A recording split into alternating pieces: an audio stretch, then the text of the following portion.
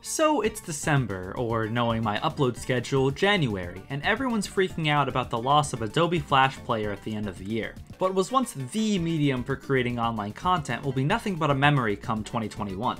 For those that don't know, Adobe Flash was a program to create just about anything web-related, but it was mostly used to create games and animations. Since its popularity boom in the late 1990s, Flash was the go-to program for anyone who wanted to make their own cartoon or game. And since Flash was relatively easy to learn, that meant that anyone could create whatever they wanted, and with Adobe Flash Player being supported by most browsers, they could easily share it on websites like Newgrounds. This led to a burst of internet content, usually created by the weird kids that made ninja stars in the back of your 10th grade biology class. These same kids also decided to make Flash creations based on their favorite franchises, and I think this was the first time you really saw fan-made works on the internet. Before fanfictions of Hamilton characters getting AIDS in high school came videos of Sonic fighting Dragon Ball Z style battles while Let the Bodies Hit the Floor played in the background, and I think you know which one I prefer.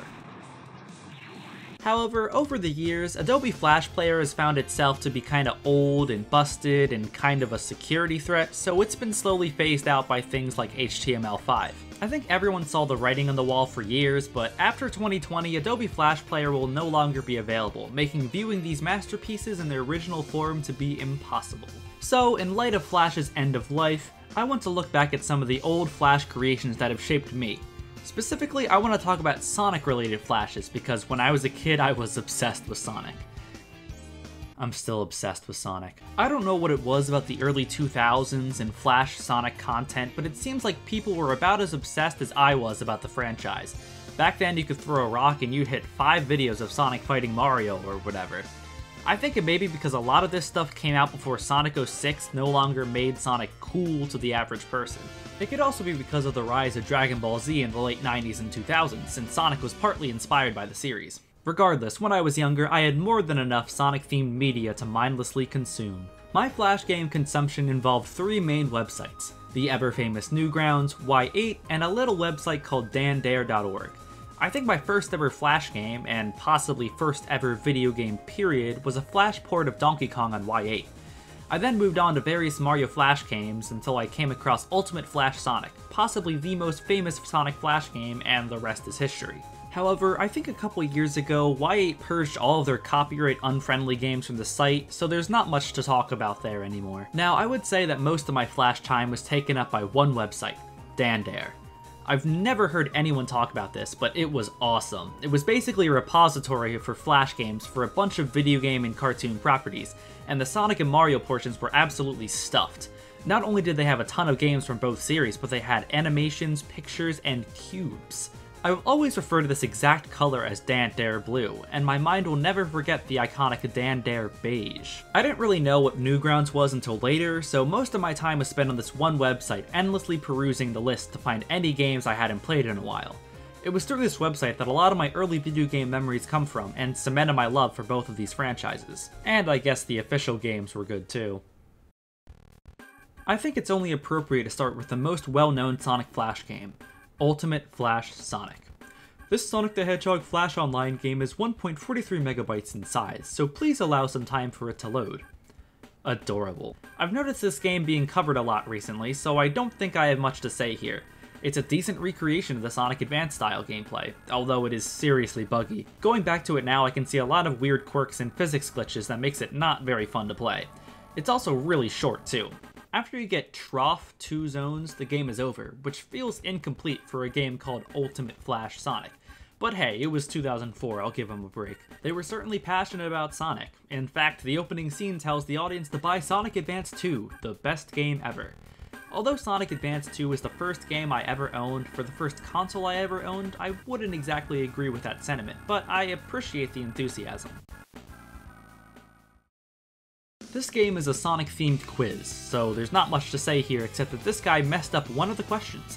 Most sources say that Sonic is 15, not 16, so I don't know if this person is really qualified to say what I do or do not know about Sonic. Also, when you win, you are rewarded with an abysmally low-quality video of the Sonic SatAM intro.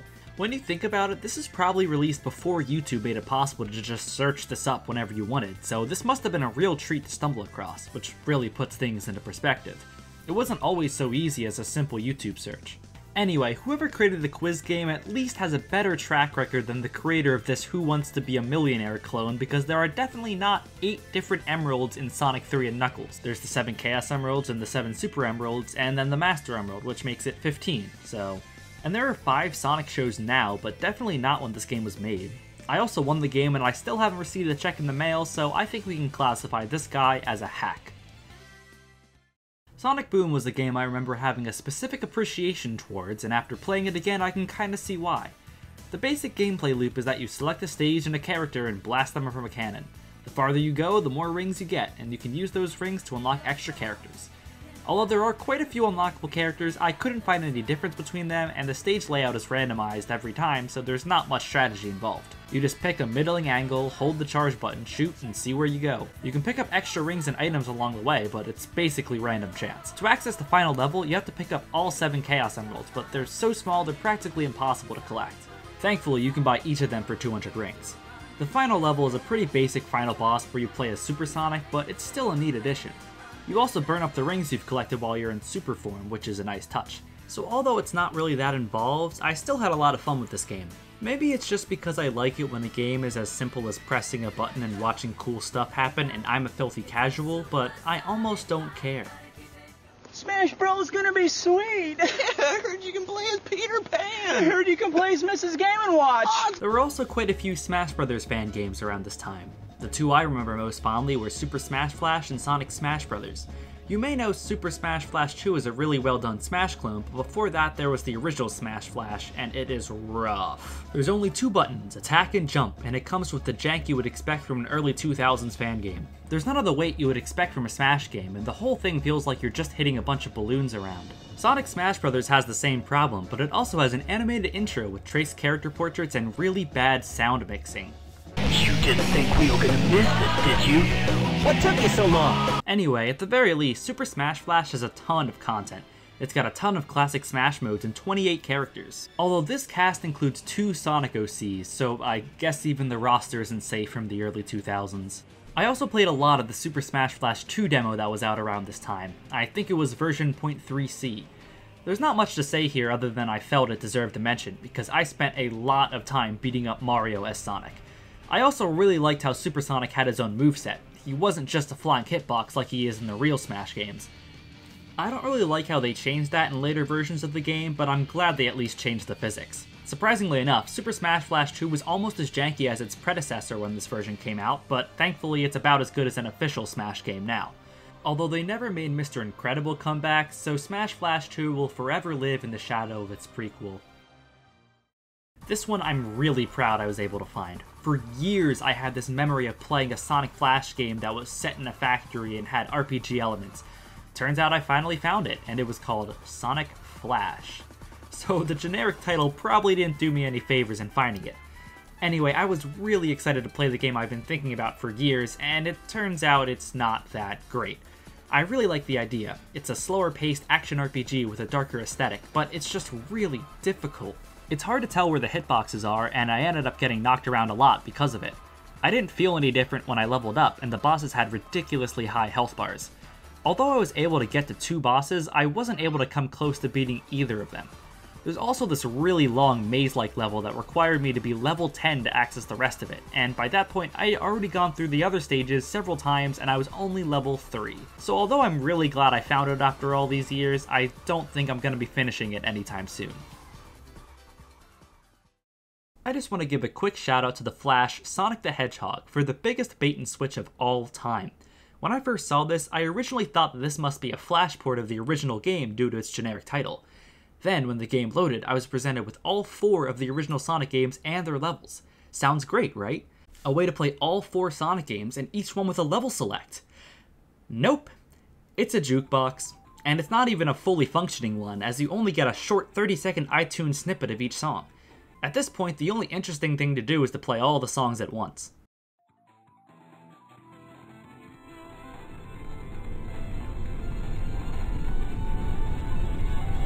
That's the sound of 25 years of Sonic!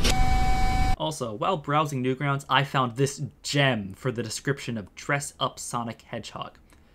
I'm not gay, but I am a Sonic fan. I've made this clear in the past. This description seems to be referencing past events that I am devastated I never got to experience firsthand. One thing I am not is a fanboy, so I enjoy seeing Sonic in unusual situations, including this since it's unusual to see him wear clothes. If I were to make this a dirty game like you all think/want it to be, I would have drawn on a penis. Did I? No. Okay. This game is simply called Sonic Demo 2. It's insanely buggy and bare bones, but I can't help but find the charm in it. This is definitely just some random guy who really likes Sonic but doesn't have a whole lot of game creation experience, but he goes ahead and makes a Sonic game anyway. That's something you don't see much of anymore. It seems like the quality of fan games has gone up drastically, but games like this have sort of faded away. Let's take a break from specifically Flash games and look at another medium of Sonic content: animations. There were an insane amount of Sonic animations coming out in the day. You could talk about Super Mario Bros. Z and VGDC until the cows come home, but for now I want to highlight some lesser known movies. There's the classic Sonic short series, which I always like to come back to once in a while, and revisiting it makes me wonder if it was the cause of my current status of a germaphobe.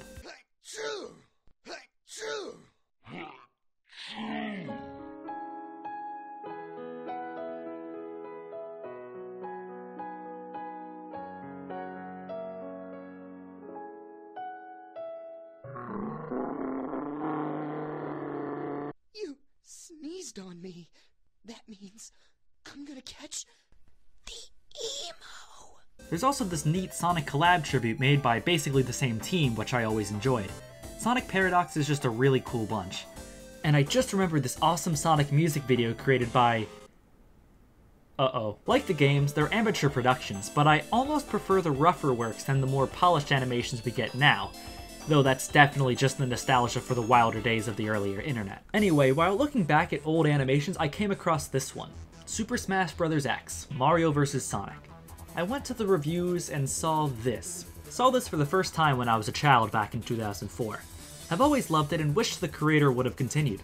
I went onto his now defunct website back in 2004 and saw an update a friend of his had posted before the site shut down. It said that he was missing and that no one knew of his whereabouts except a letter the police received saying that he is being tortured with jumper cables and we are sending jolts of electricity to his testicles. I have wondered what has happened ever since because his site was shut down a week later. He was working on part 3 of the series where it was an old shirtless man holding a drumstick, piece of chicken, and he said on the site that it was going to be the old man versus the guy from Final Fantasy with the bomb on. I'm sorry, what? After seeing this, it was the only thing I was able to think about for weeks. Eventually, I decided to perform an entire investigation to get to the truth. I went to arrogancy.net on the Wayback Machine and started scouring the updates to see if I saw any clues to his current whereabouts. I am sad to report that Aaron McRae, owner and creator of arrogancy.net, has passed away as of 5:32 AM GMT due to heart complications brought about by repeated and continuous applications of electric genital torture. Then the very next day, another post was made on the website. I am now a ghost. Boo. Woo. Yeah, I'm pretty sure this was just a joke from Aaron. So does this poster know now, or is he doomed to a lifetime of thinking his beloved animator icon is currently being tortured via electroshock? He will probably never know what happened to him. And that icon looks a little familiar. Also, on an interesting note, this was uploaded on September 10th, 2001 at 9:49 PM Eastern Standard Time, making it one of the last pieces of media ever created before 9/11. Wow. The whole arrogancy debacle makes me think about another difference about those times, the sense of mystery that surrounded each user. Today, everyone has their full name, age, weight, and credit card number available on every social media platform there is. I mean, I bet you can't even name a single YouTuber that hasn't done a face reveal yet. They just don't exist. Here's an example. This is Sonic Kids Episode 1, a Flash series about the Sonic characters as children, and this is apparently the only episode available according to the creator's page. But I swear to God there was a whole mini franchise surrounding this series. I remember there being Christmas and Halloween specials, a soundboard, and a Knuckles page on MySpace. I swear there was even a dedicated website with a map of the Sonic Kids town. This was definitely so much bigger than the original Newgrounds page would have you believe, but I can't find evidence of this existing beyond the first episode anywhere.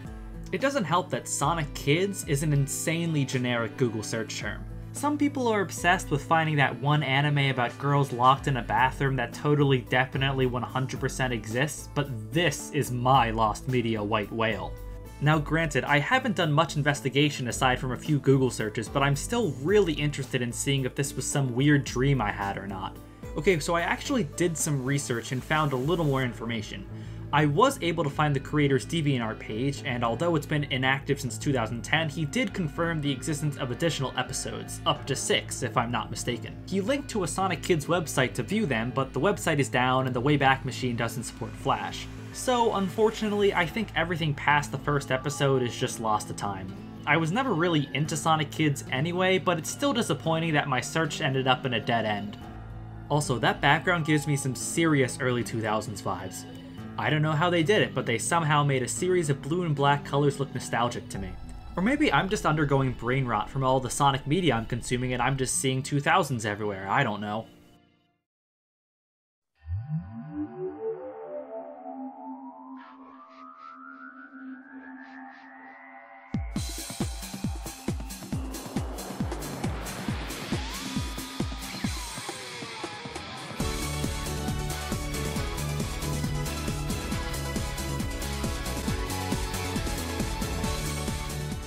I feel that the best way to end this off is to look at the two mammoth-sized Sonic Flash projects, Sonic RPG and Final Fantasy Sonic X. That is a mouthful. Both of these are turn-based multi-part epics with stories I never really cared about.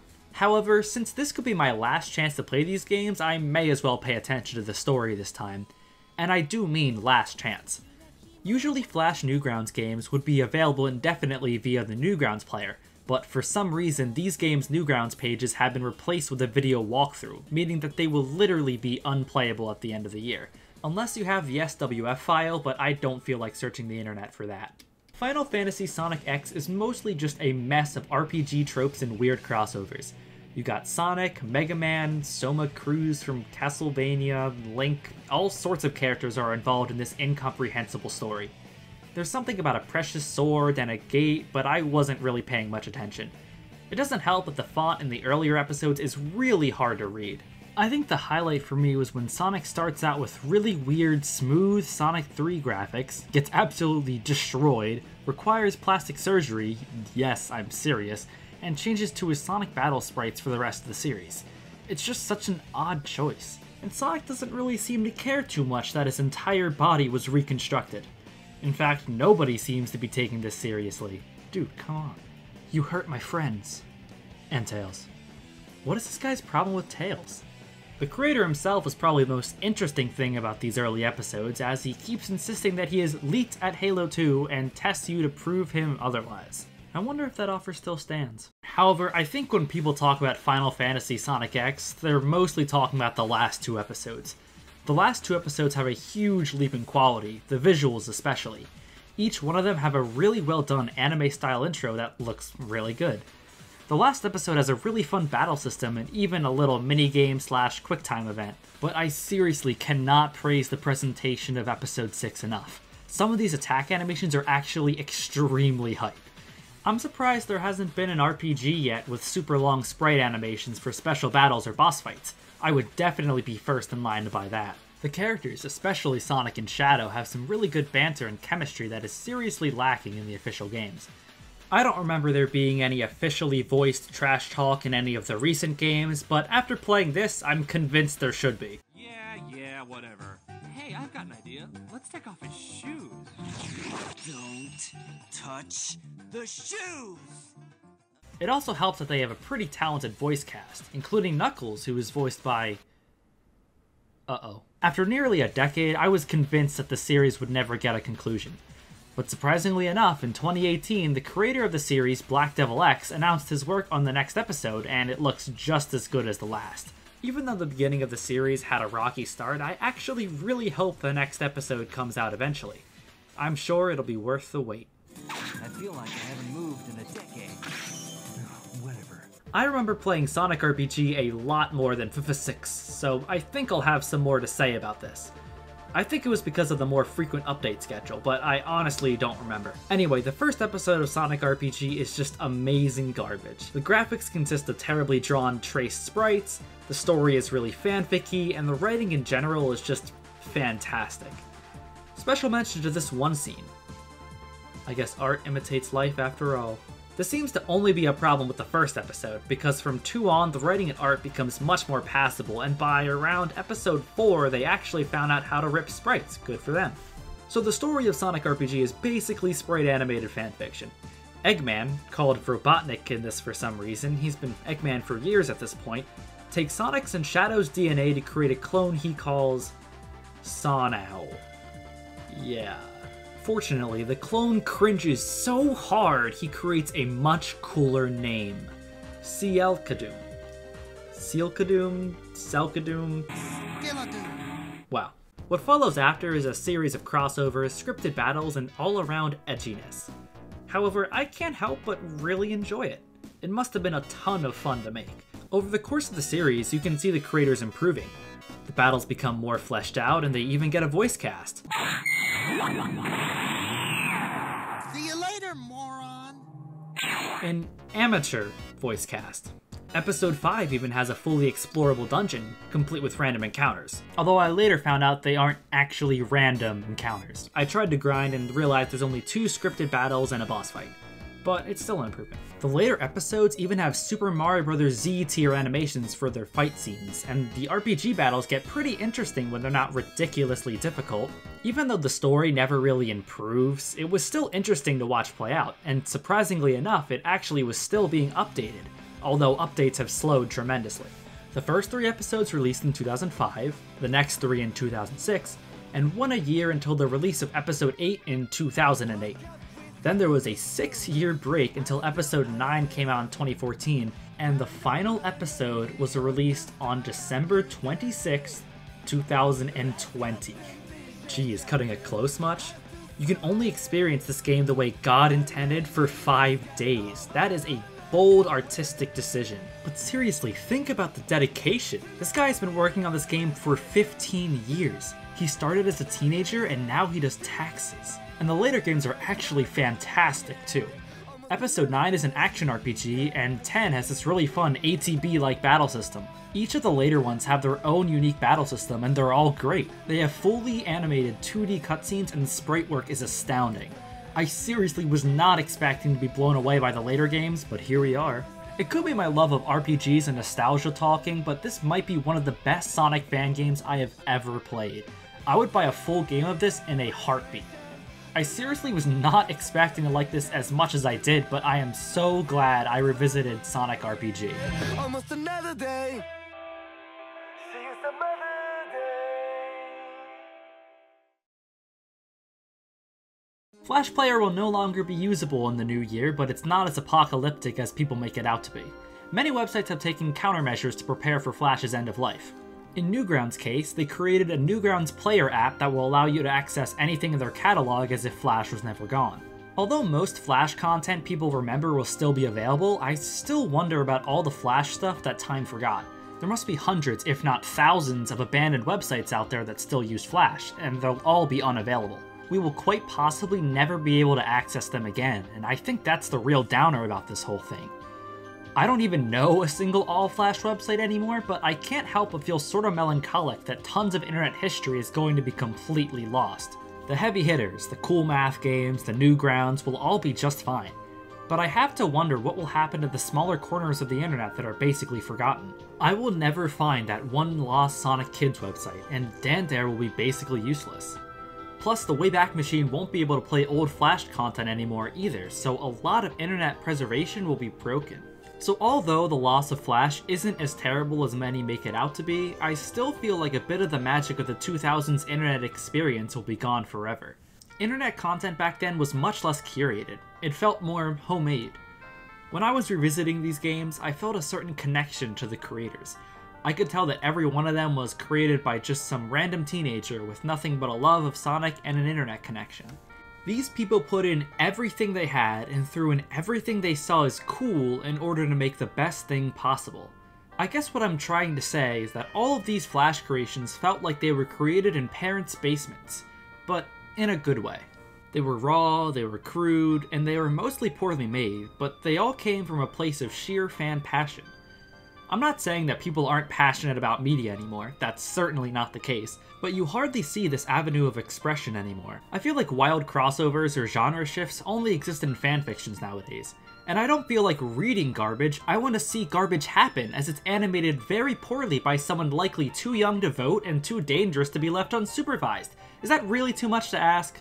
I think what really killed the appeal of amateur fan games and creations is the sheer quality and quantity of the stuff we have today. Fan games are way more popular now than ever, and they're also insanely polished. Every day it seems there's 10 more Sonic fan games, and they all look just as good, if not better, than the official releases. And sometimes these fans are so talented they make the official releases. However, these polished fan games take a lot of time, effort, and manpower to finish.